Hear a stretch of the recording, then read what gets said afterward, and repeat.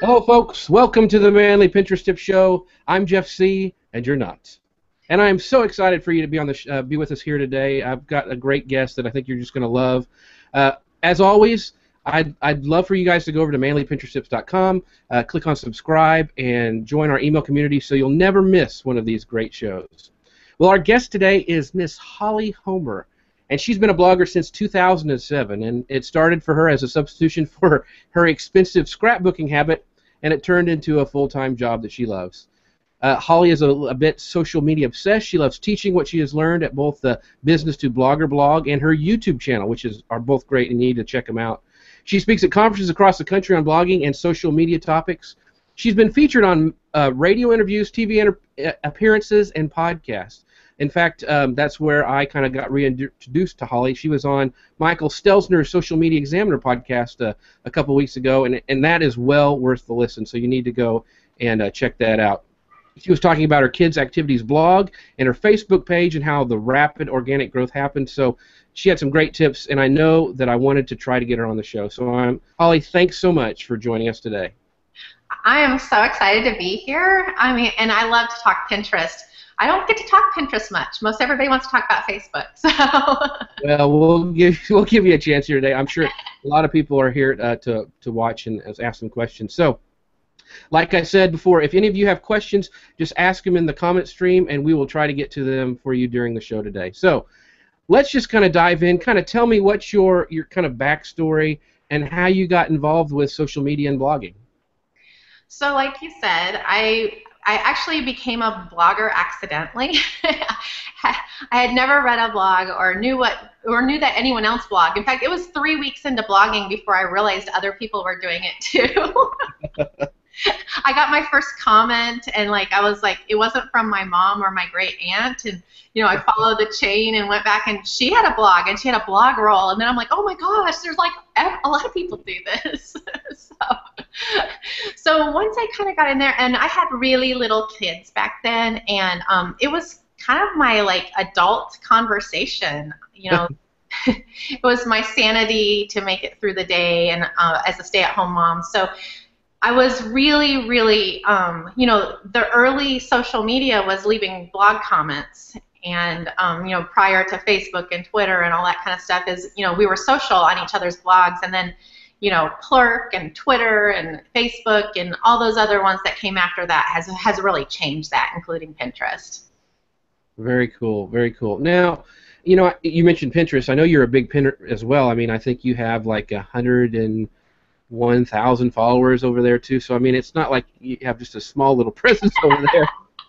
So what initially attracted you to Pinterest? Have you been on it for a long time? No, well, I have been. I mean, in real time. But in blogger time, I actually was one of the later adopters, which I regret completely.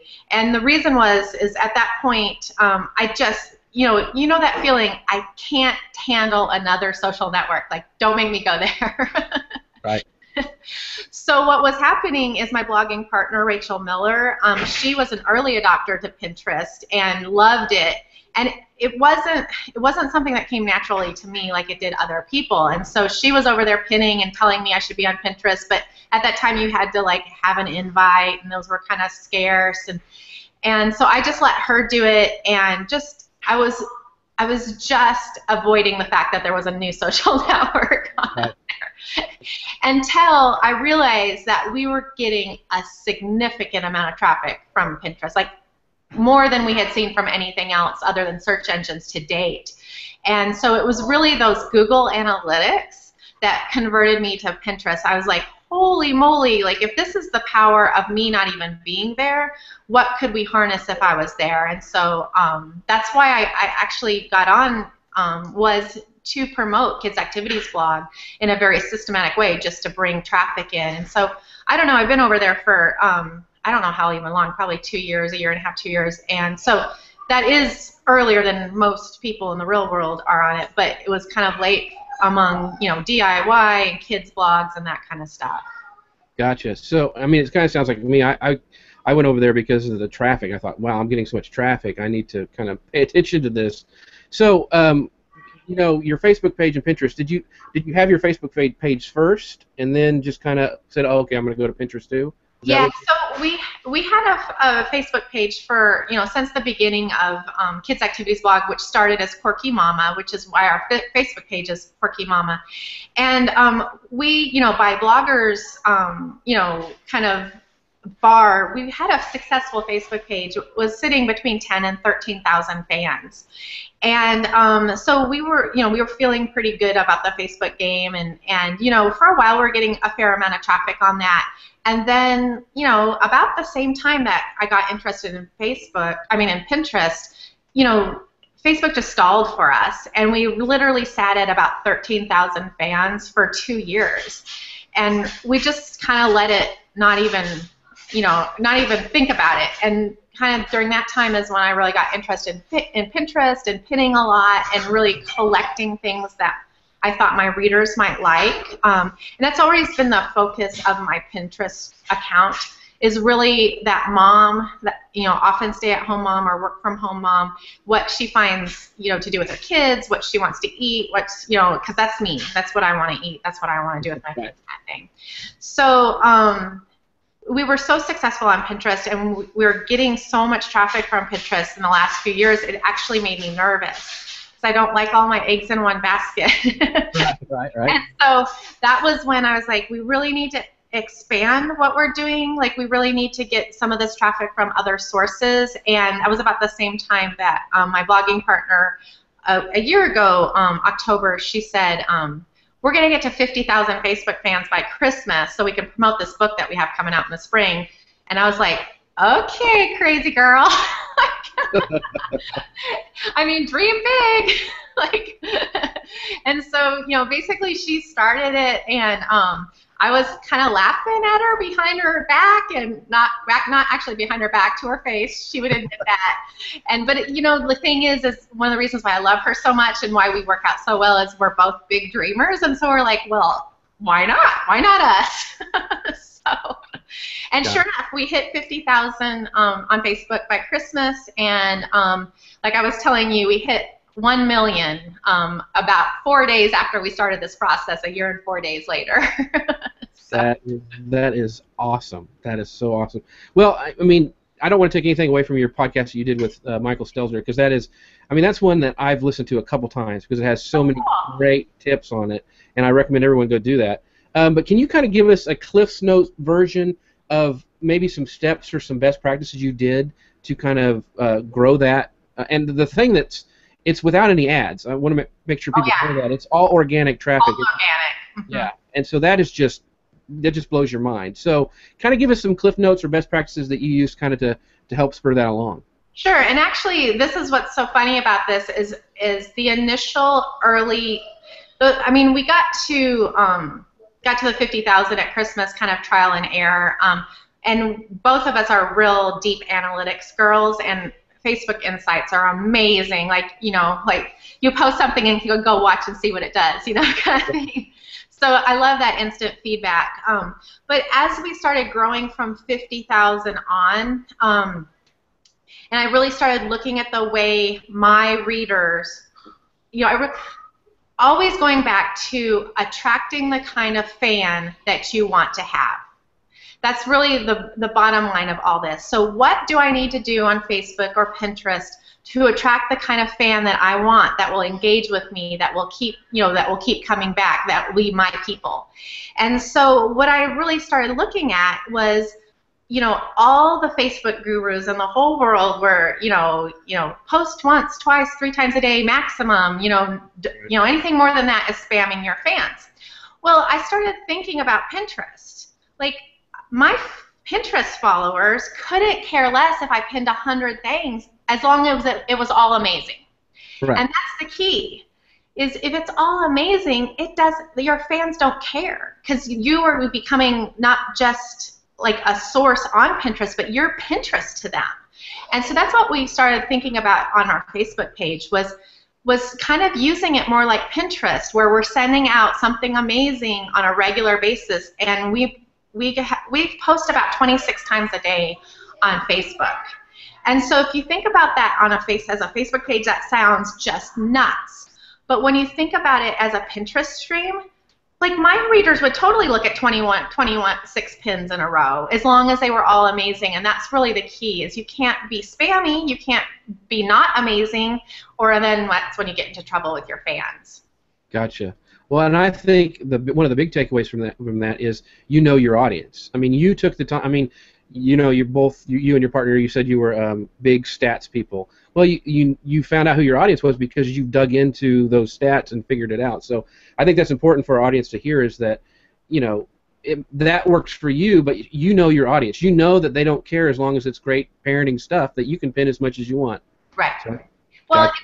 and the flip side of that, which I think always makes people super nervous, is in fact one of the recent conferences I spoke at, somebody raised their hand and says, you know, I noticed that I get about 10 unlikes a day on my page. And I said, those are great. Like, you want that. Like, you want as many unlikes as your page, because those people are dead to you. They don't like you. You don't like them. Like, right. That's not your people. In fact, I had my computer open and we looked in, and my page had 300 unlikes that day. And I'm like, so nobody in here can complain until they're getting 300 unlikes a day on their page, because those aren't your people, and they will just drag you down. And I feel the same way on Pinterest. Like, you want those people that will keep repinning you, because those other people are just dead weight to your kingdom. Right, exactly. Well, kind of back to some of the best practices maybe. Are there certain types of Facebook posts that work best for you that you use every time, or do you mix them all up? So we do mix up, and we really, I kind of think about it in thirds. Like, a third of our content that goes out on Facebook is our own content. Things from Kids Activities blog, you know, something maybe recent, something from our archive, something timely, maybe something from last Christmas, that kind of thing. And that's very varied. And not everything we write hits our Facebook page. We know we're not going to set ourselves up for failure. You know, like, we're going to just, you know, do what we know will work, because that's a major traffic driver. So that's about a third of our page. And then a third of our page or more on most days is just amazing content that we find that we want to share. That's amazing, and it's, you know, links to you and links to, you know, the blogger next door. But those are things that, and I always feel like if you wish you had written that, that's a perfect thing for your audience. That's good. And then the other third is what I call kind of page builders. And those are things that are going to get your engagement up. So, like, we ask questions several times a day. Our fans love to give opinions. And if you ever want some giggles in the evening, open up my Facebook page and start reading comments. They get really, really passionate about stuff, which is great, because that's why we recruited them to do that. So we ask about 3 questions a day, and some, like, we might post a post that is kind of a thought provoker or a conversation starter. So that's a page builder. Another thing that I think is a page builder for us is actually our affiliate links, believe it or not, because people, you know, it's not just about selling, but it's about, you know, we found something really cool. Like, what do you think? Have you tried it? You know, is it something that you've used? You know, and that gets that conversation started as well. Wow, those are some great tips, I think. And so, once again, I think it's knowing your audience. And did you wait to ask those questions? Because, you know, if you just started a Facebook page, there's not really an audience, and if you're asking a question, nobody will answer it. So did you wait till you got to some number before you really started implementing that? That was really, really funny, because we, you know, were patterning ourselves after other pages that were doing, like, those really pretty infographics with, like, the inspirational sayings, which right. I tried 30 of those, and every single one of them failed. My people don't like those, but I don't like them either. So I guess that's, like, totally even. So, and then I was doing, like, those general questions, like, what are you making for dinner? And, like, crickets. Like, I don't even know what I'm making for dinner. Why would these people on Facebook know what they're making for dinner? Right. So it was really funny. It was kind of out of desperation at one point, is that we had noticed some readers were asking questions on our, you know, messaging the page with questions. And so I just posted one or two of them, and people went crazy over them when they were specific. So it was like, my 2-year-old has been potty trained for 3 months, but now he's not kept pooping in the potty. What should I do? And when you think about it, that's how we talk to each other in real life. And that's what my readers were wanting. And so I was trying to do these, generic questions that were falling flat. But when we actually made them personal and started solving each other's issues, that's when those questions just took off like crazy. Wow, that's great advice. Great advice. Being specific on those questions, I think, is key. One of the questions I wanted to ask you, there's been some news lately that Facebook's coming out. Even they're going to throttle organic posts even more from pages, in this coming year and stuff. Are you guys thinking about maybe having to pay for posts in the future, or are you just going to keep doing what you're doing? Has that not affected you at all? Yeah, we can't afford it. I mean, we're a blog. So the reason why, we have the organic Facebook is because I'm a bootstrapper. Like, I'm not going to put money into anything that I can grow myself. So now Facebook has just marked my page off the face of the earth. But I feel like Facebook needs me. And, Facebook needs me to compete with Pinterest, compete with these other social networks, because my fans are not people that are going out and sourcing this, but they're sharing it. And they want to share it, and they're coming to my page or seeing it in the stream and then sharing it. And Facebook, at its very core, needs shareable content. So I really feel like as long as I'm still on the mark with shareable content, that there's just no ratcheting down that Facebook can do that would be in their best interest. Now, I will tell you that we feel it, every few weeks. It's usually on a Tuesday or a Thursday. We can feel the actual ratcheting down, and it's been happening ever since about last January, where they just need to turn it down. But what that means for a page is that you just have to be better. You have to find better content that fits with your audience, because what will happen is this content goes out to just a handful of your fans. It's not unlike StumbleUpon was in the early days, where it would send it out to, you could actually see 40 people, and depending on what 40 people did, you either hit the front page of StumbleUpon or you didn't.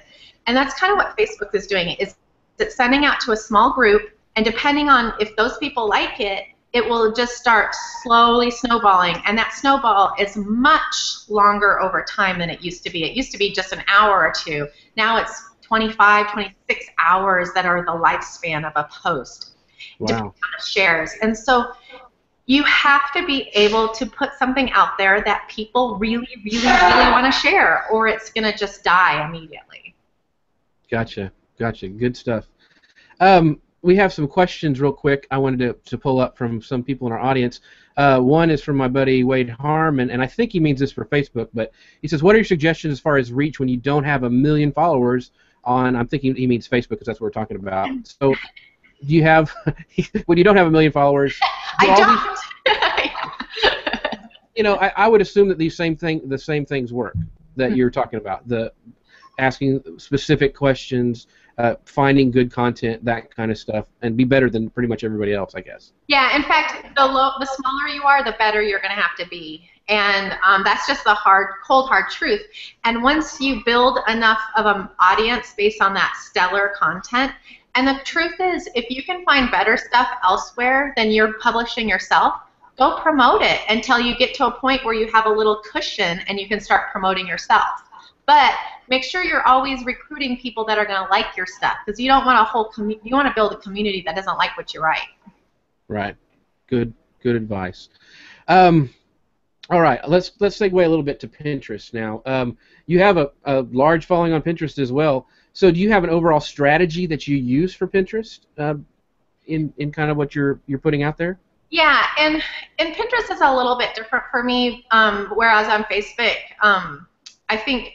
I feel like you have to be a lot more generous to get ahead. On Pinterest, I think you can be a little bit more selfish. And so probably about 50% of my pins are my own, and it's more of a strategy of how my content will appear on all the relevant boards that I have over time.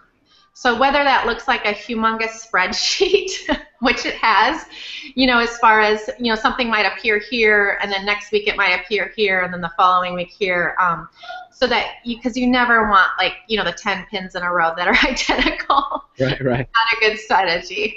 But those 10 identical pins over 10 weeks, great strategy. Very cool.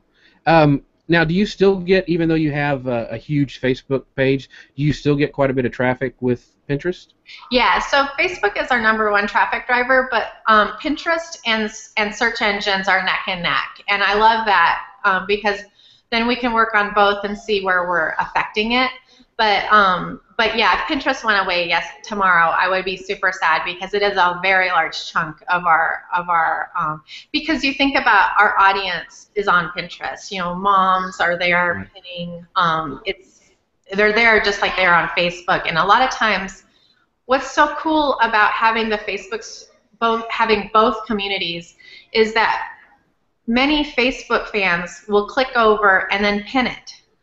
So if I put something up on Facebook and then you go over and run the source code over on Pinterest, it's that same article I just put up on Facebook. Is everybody's like clicked over, and a significant number of them have then pinned it.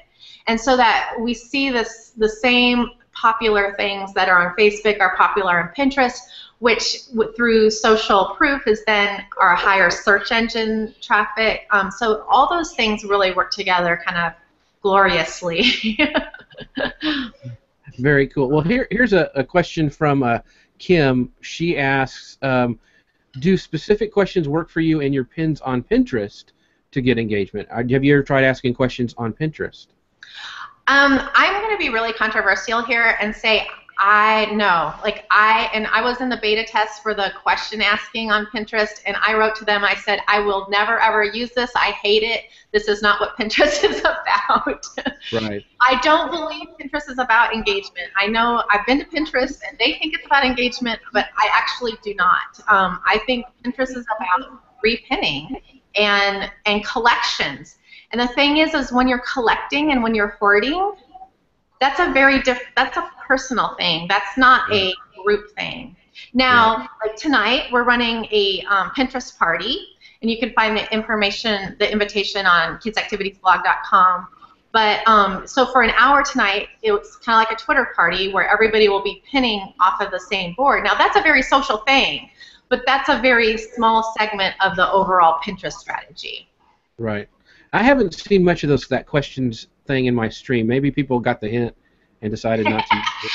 I'm telling you, I just don't think that's how people are using it. And the thing is they said, like when I was at Pinterest, they were like, well, but if you had a question about the recipe, and I said, but if you had a question about the recipe, you'd go to the blog that posted the recipe and ask the blog themselves. You wouldn't ask the pinner, like that pinner hasn't like made that recipe like 99.9% of the time. So I think sometimes Pinterest is a little confused as to where their content comes from.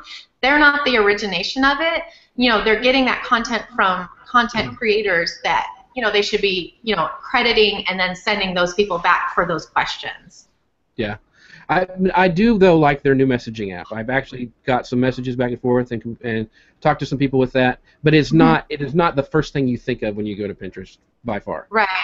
Well, and I think the messaging is really helpful for like group boards and that kind of stuff. That was really a disconnect, not to be able to have some control over your own board on Pinterest. Right. We have another question from Missy J. She says, what is the best way to use Pinterest to drive the right traffic to your website, Holly, and Manly Pinterest Tips? And that kind of segues into my other question was, do you have like best practices for your pins that you create, or do you just take the great pictures that you have over on Facebook and throw them up on Pinterest? Is there a certain strategy you have that way? So what I put on Pinterest and what I put on Facebook are very, very different. Facebook, the best type of photo is a square photo if you're doing it as a photo, and if you're doing it as a link with a photo, then you need a gorgeous, kind of rectangular one that's 560 by 292. And so those things are very short. Short does not work on Pinterest. And so what you will find if you look at any of our articles on Kids Activities blog is that we have just a collection of image sizes for your sharing. Gotcha. If you're on Pinterest, you're going to want to choose something long and gorgeous. And that's the other thing you have to really think about. Pinterest is a different place than Facebook. So Pinterest people pin things that they find gorgeous and beautiful and kind of dreamy and aspirational. So they're not necessarily thinking they're going to do that. Like, they're just collecting these amazing ideas and gorgeous photos and just soaking up kind of the inspiration. Facebookers are there because they're going to do it. So if you have this super glossy, amazing cake that would just go crazy on Pinterest, and you put it on Facebook, even if the image is optimized and everything, that's going to fall flat in most cases because it's not achievable. So, like, in Facebook, oftentimes you'll see, things that are shared a lot are kind of crappy photos, like something maybe you took on your phone or somebody's, home movie. Right. But that's because it's more personal and it's something that they think they can do, whereas on Pinterest that would just fail like crazy. Very good. I thought that what you said about having a multitude of different sizes for people to pin, I think, is key, because that just makes it easier for the user, for wherever they're at, to pin what is really important. Another question that I just thought about when you were talking was, are you seeing a lot of your stats coming from mobile devices? I've been kind of preaching that we ought to really start thinking mobile first, because we have so many people using those devices to connect with us on social, Facebook and especially Pinterest. Right.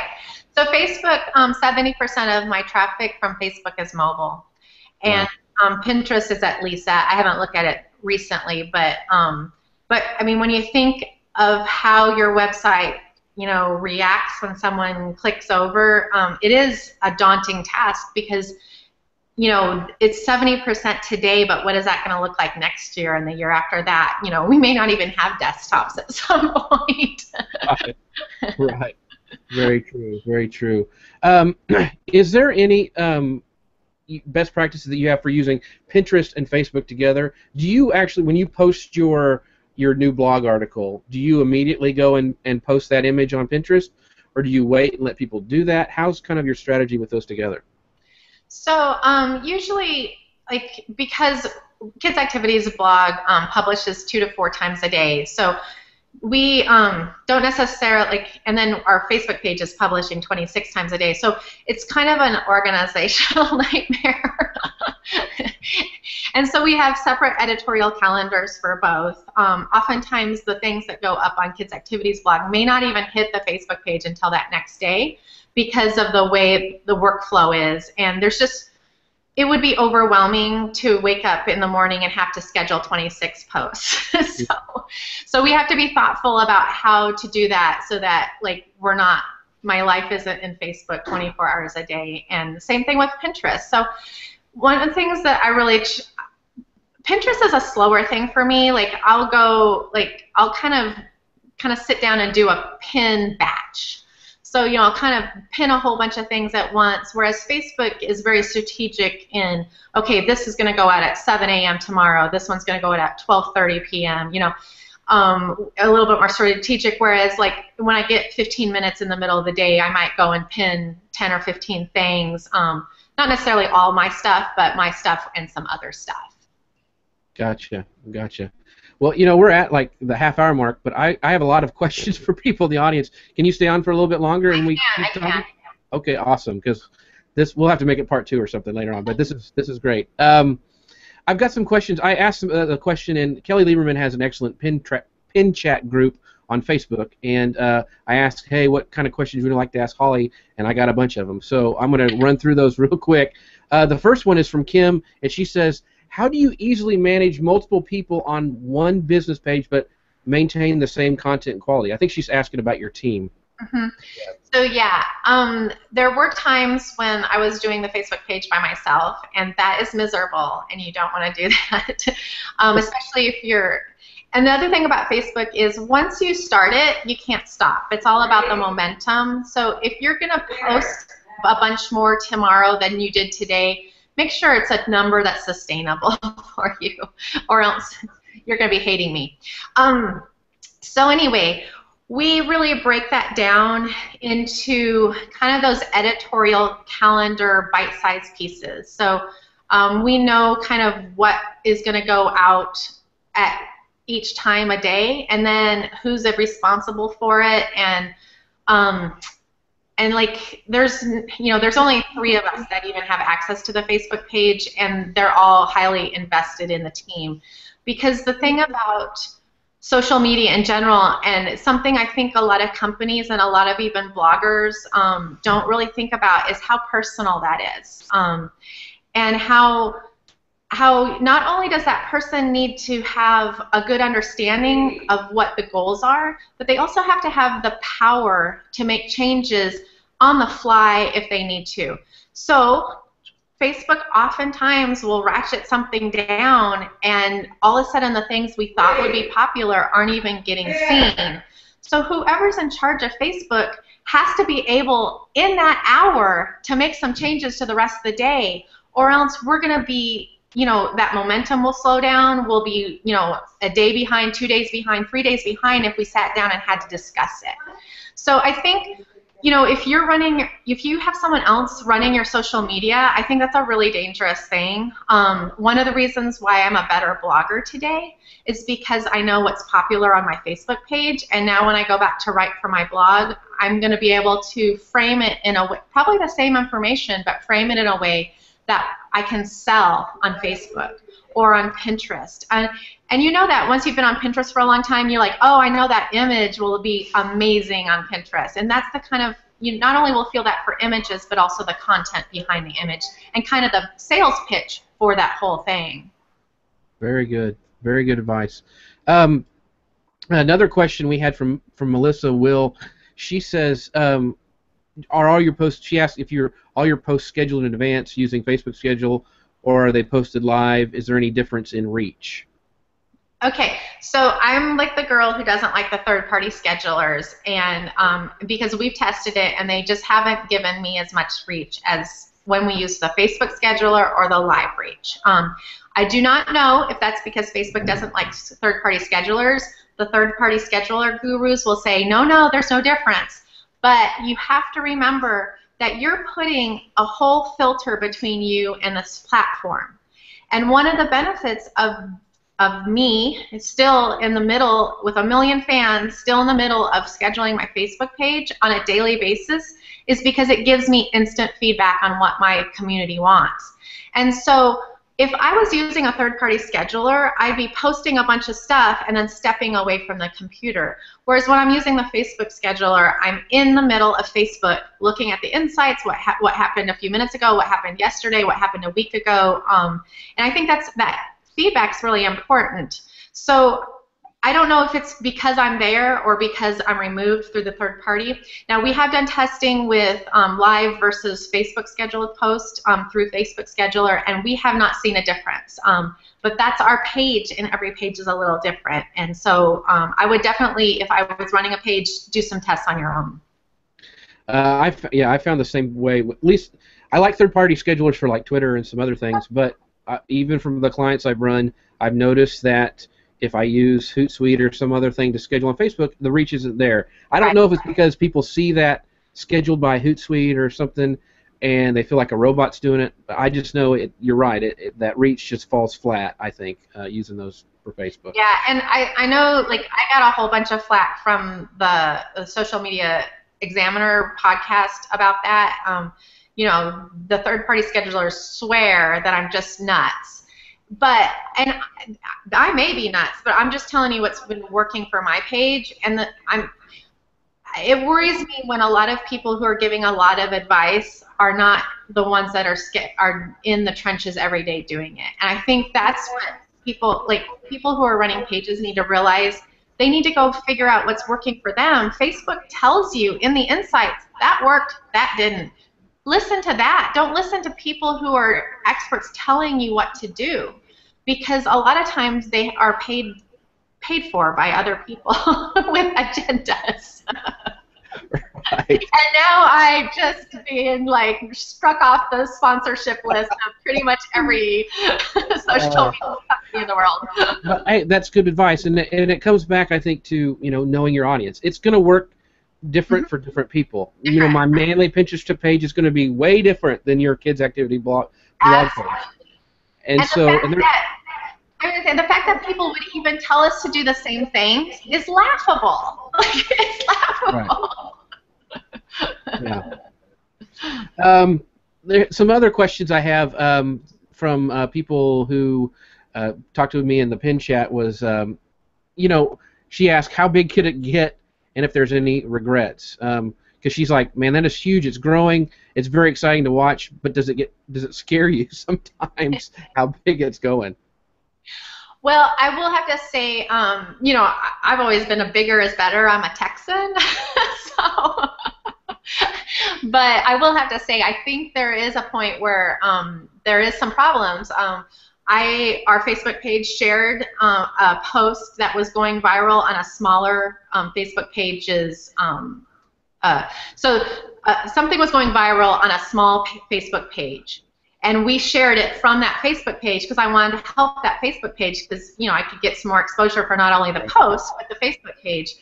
And within about 45 minutes, Facebook removed the post completely and marked it as spam. And when you get something marked as spam on Facebook, there's like no jury judge that you can go appeal. It's over. That link is dead forever and ever. Amen. And she got a message on our Facebook page saying your page has been marked as spam until you kind of resolve it. And she was able to resolve that right away. But because of, and this has happened to us several times with really, really popular links, because Facebook still hasn't gotten a handle on duplicate posts in a stream, which I don't know why they can't figure that out. It seems really simple to me, but what do I know? I'm a user.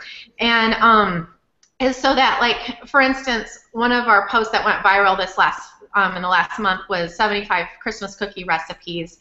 And when you think about that, that is such a shareable post by so many levels of people.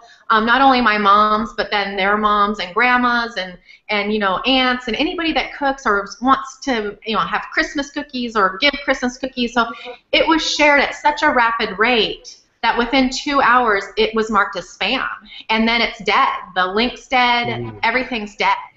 And so what the deal is what probably happened, and this is not anything that anybody has told me, but what I think is that people were just seeing it over and over and over again in their stream because so many people that they knew had shared it that they just started marking it as spam just because they thought we were spamming them with that link over and over and over again. Gotcha. So that's a problem of size that a lot of smaller pages don't have to worry about. Gotcha. One of the things you mentioned your Facebook analytics and how important that is, and Kim brought this point up. She goes that Pinterest analytics, I think, are one of the biggest bonuses this year that we got from Pinterest. Just as they work for Facebook, use them, they totally work for helping grow traffic with Pinterest too. So do you dive into the new analytics quite a bit? I do. I love it. I love it, love it, love it. I wish they were a little more minute to minute or day to day or hour to hour. But they're so much better than what we had. Last year, I actually had a third-party analytics that I paid way more money than I should have for Pinterest specifically, just because it wasn't available. And like, I'm a numbers girl. I'm not going to be able to grow if I can't figure out where that growth is coming from. Gotcha. And another point somebody brought up, Melissa goes, any thoughts of having your own weekly social media show podcast? Holly, I would love it. So they're loving you here, so that's great. I have over 100 videos on my YouTube channel, so just get started over there. I'll call you in about a year. Very cool, very cool. Well, I always ask this question to everybody on my show: is what are some mistakes that you made when you first started using Pinterest that we could learn from? I think the first thing was my complete resistance to the whole idea of another social network. I mean, I know I know we're busy, and I'm busy, you're busy, we're all busy, and that new thing comes out, and we're just like, no, go away. Like, I can't do this too. But the thing is those early adopters are always a step ahead. So, when those new platforms come out, use them. Sometimes they're going to be dogs, and I have lots of followers on social networks that you've never heard of, and you probably never will hear of.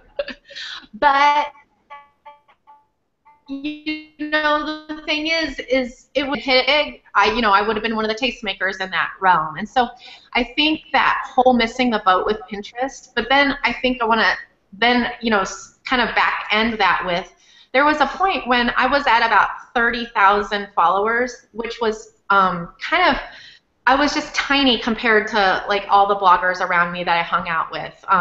They were, concentrating on Pinterest and had a lot more, had been tastemakers on the Pinterest system, and I just had 30,000 followers, and I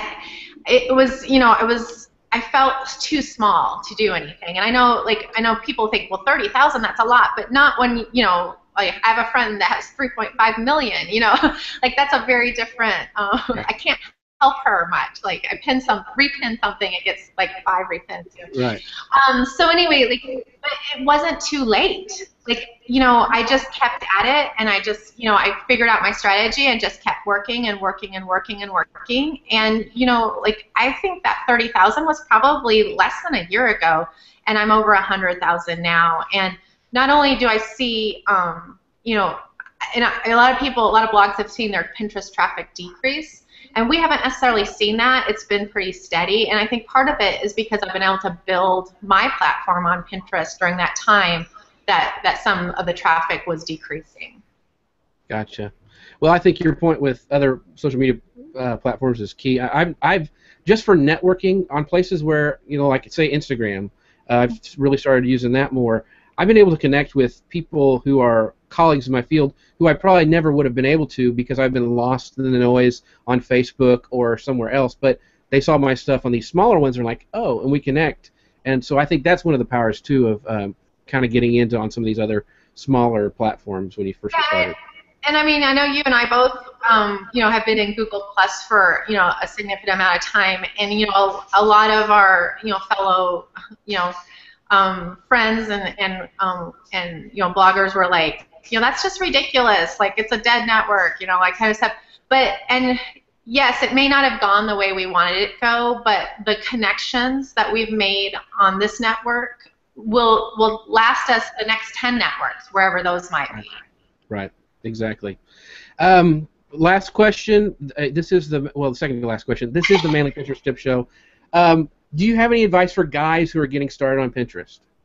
Yes, do it, because the thing is you stand out, and you'll get followers just because you're a guy, which is totally unfair.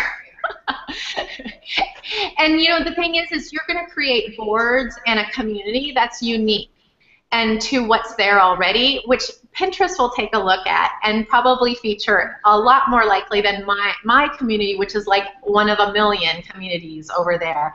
So I would say if you've got something unique, which just being a guy on Pinterest is unique, you've got to flaunt that and run with it and exploit it for all it's worth. Yeah, start your own show. No, don't start. I've already done it. Well, that's a good idea. So, Holly, where can we find out about you and your services that you offer people? What's the best place to find you?